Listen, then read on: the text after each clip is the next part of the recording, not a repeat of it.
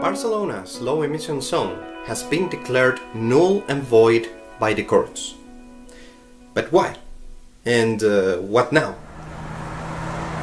The excessive size of the low emission zone, 95 square kilometers, and the excessive restriction of the type of vehicles affected are the main causes of the court to take this historical decision.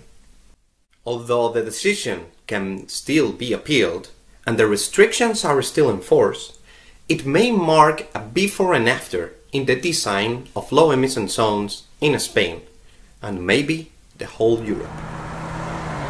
Mobility is a fundamental right, so a law that restricts free circulation of citizens has to be very well founded and must be done proportionally in the most limited way possible. Barcelona's low emission zone restricts vehicle access according to the Spanish environmental labeling system. These labels are defined to categorize the pollution potential of a vehicle and depend on the fuel type and the age of the vehicle.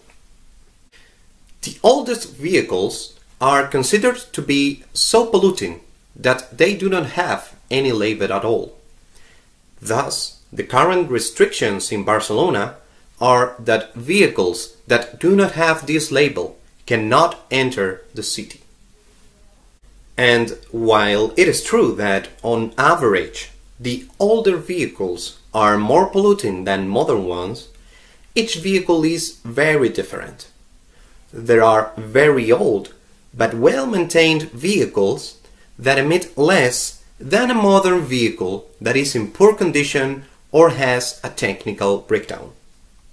Therefore, as the city restrictions do not consider the real emissions of vehicles, the court considers that these restrictions are abusive in the absence of technical justification. The evidence is clear. A few vehicles, about 1% of the fleet, are extremely polluting. We call these vehicles high emitters. High emitters are responsible for a large part of the total emissions from road traffic, in some cases reaching up to 40% of all traffic emissions.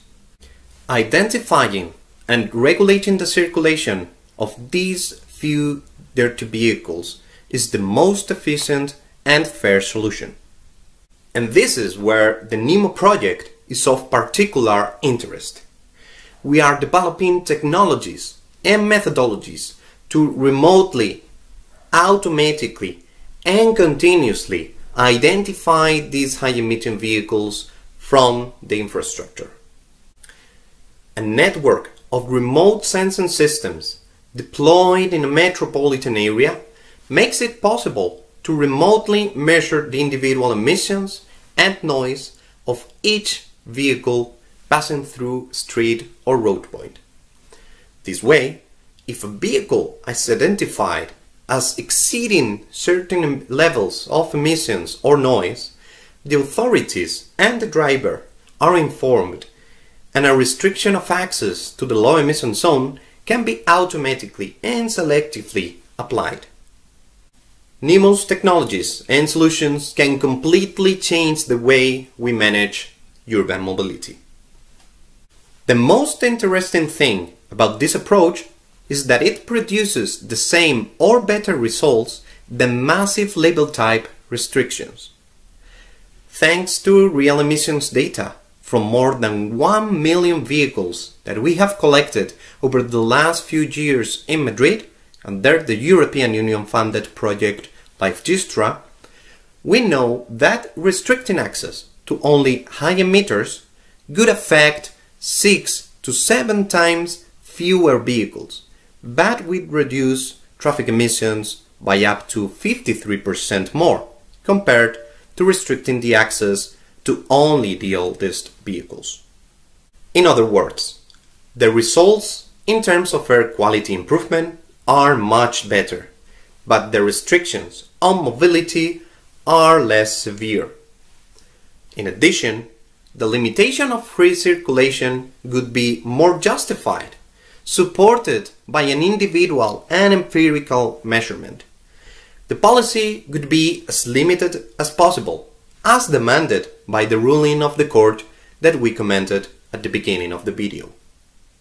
In fact, the court comments in its ruling that the city of Barcelona should have considered less restrictive alternatives. The decision of this court comes at the worst time for Spain.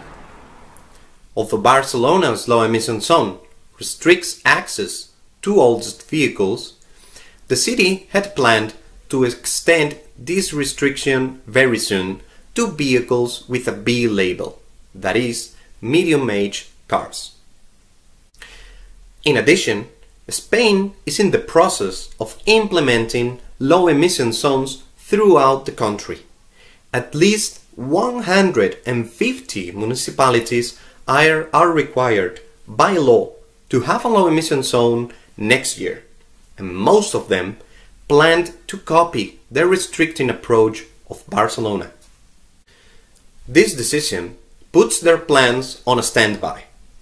It can freeze both civil works and European Union's Next Generation Recovery Funds.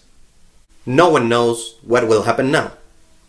If the ruling becomes final, the concept of access restriction in Spanish cities will have to be completely rethought. In addition, similar legal decisions could come to other European cities. But we have the opportunity to get ahead of the curve, to implement fair and effective solutions that improve air quality in cities. NEMO's technologies can be implemented now. We are in the middle of validations and demonstrations, and the results cannot be better. Let's rethink mobility. Let's improve our city's quality of life.